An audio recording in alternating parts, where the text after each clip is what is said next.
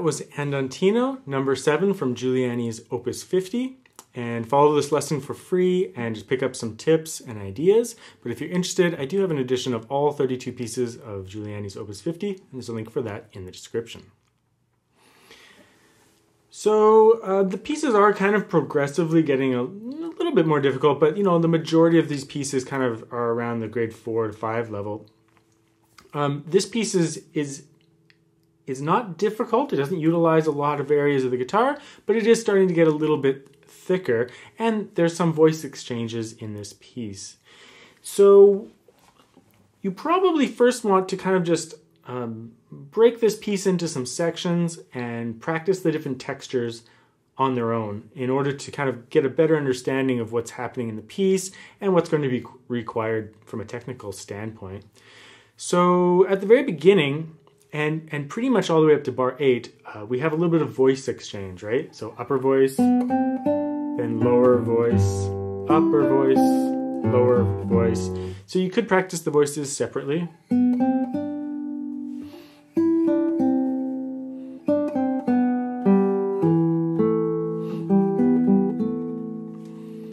But it does work nicely when the two voices are interacting. There's less kind of dead space, but for the most part, there's just exchanging off and then they come together. So exchange, and then come together here. And then it begins again.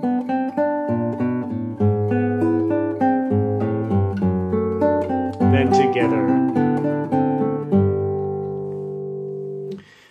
And then at bar 8, you have more of a traditional texture of an Alberti bass.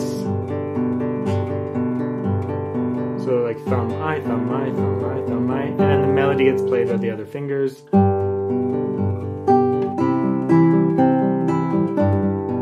So that...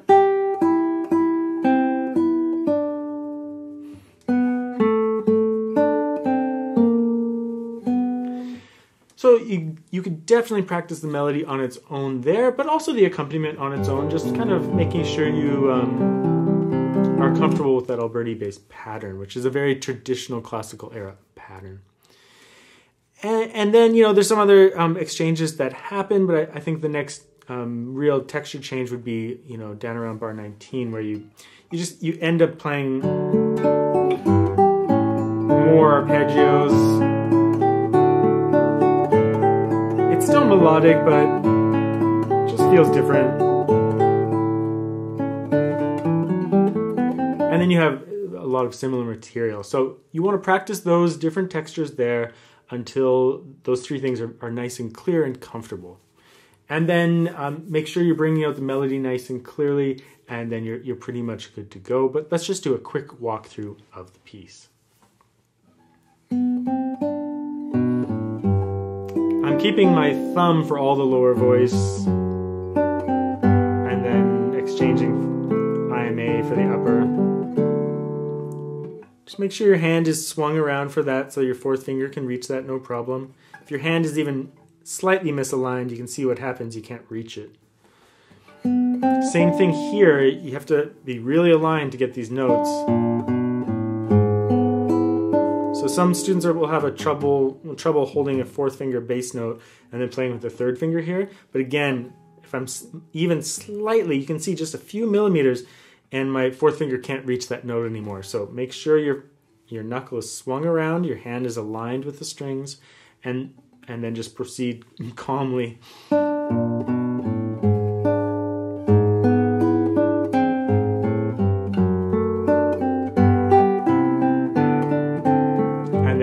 This new texture. As always, this can be pretty soft, and the melody should come out nice and prominently.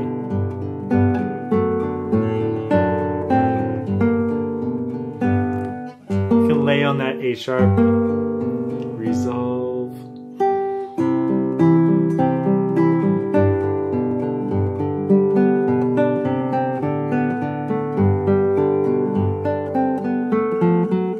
So here, it might be tempting to use your fingers on the bass line, but I like to keep it in the thumb just to keep the voicing very clear.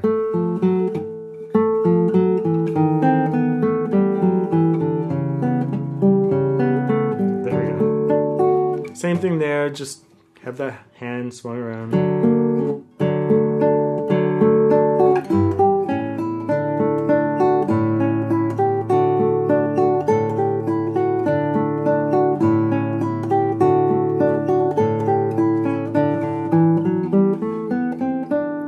There, do thumb M or whatever, and then IM for that scale passage. Kind of a repeat.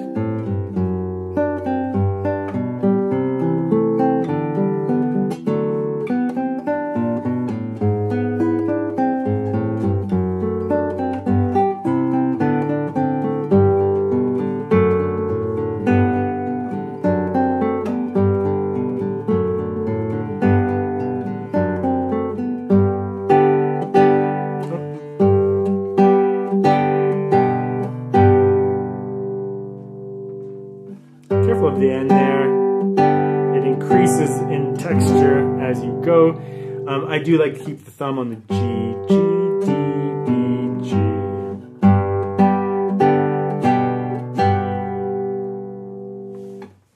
One last thing I'll mention is measures 25 to 31 seems to be a number of misprints in there. So I've rewritten it to match like measure 6 from the beginning because it's a very similar section. So I've reconstructed it like that. I'm very confident that that's the correct choice, but you can look at the original if you want to see like the original having, in measure 30, having C sharp, E, C natural, but I would make that change for sure. So I hope you enjoyed that piece. It's full of the classical era textures that were prominent at the time, and it comes out really nicely on the guitar as being quite full, but also having, you know, a clear, prominent melody.